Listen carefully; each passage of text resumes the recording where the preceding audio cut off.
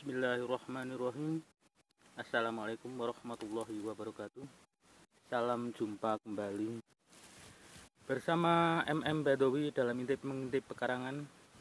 Untuk kesempatan kali ini saya videokan kepada teman-teman semua, yaitu tanaman bunga pacar air atau pacar air dobel atau double impatien flower.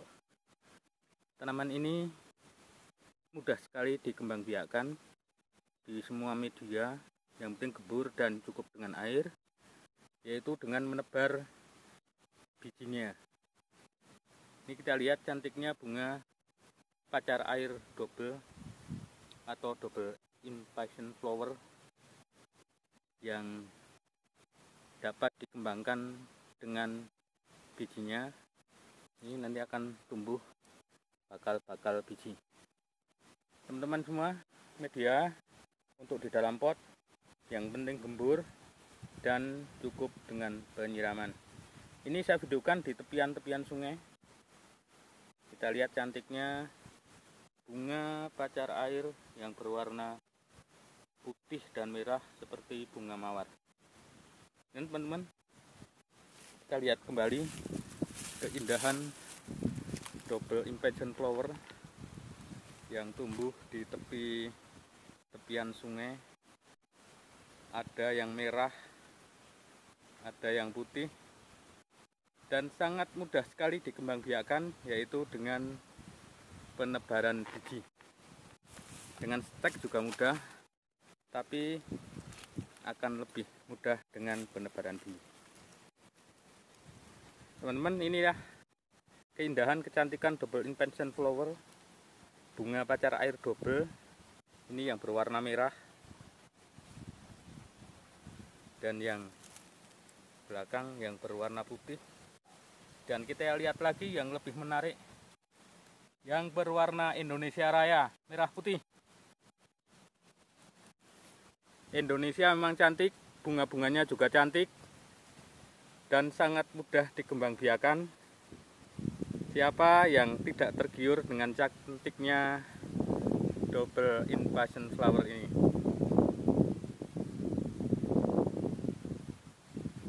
Cantik banget. Ini tanamannya kecil-kecil ini.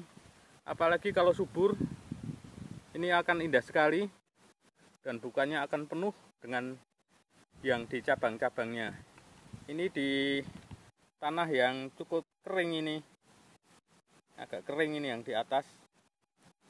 Kalau yang di tepi dekat rembesan-rembesan air akan cantik sekali.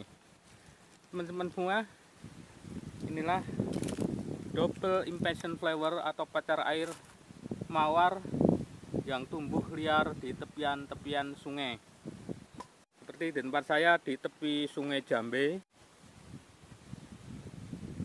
yang masih alami dan bunganya tumbuh dengan cantik.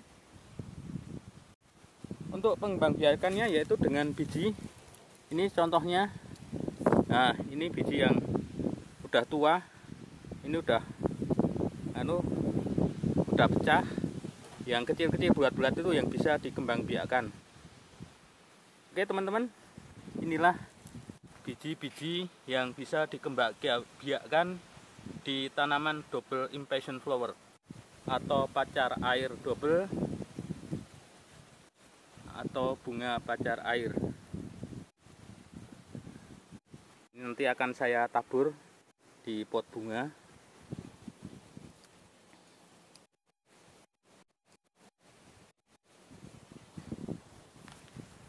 Ini kalau ditekan akan keluar biji yang bulat-bulat tadi. Ini biji yang bulat-bulat itu. Nah, akan keluar itu kalau dibecet atau ditekan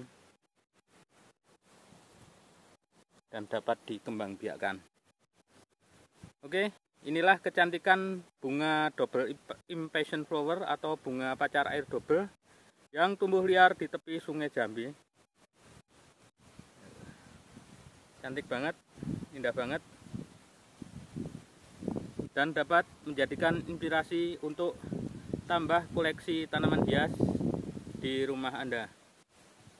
Demikian, terima kasih. tetap sehat, tetap semangat. Semoga bermanfaat. Salam jaya pertanian Indonesia. Wassalamualaikum warahmatullahi wabarakatuh.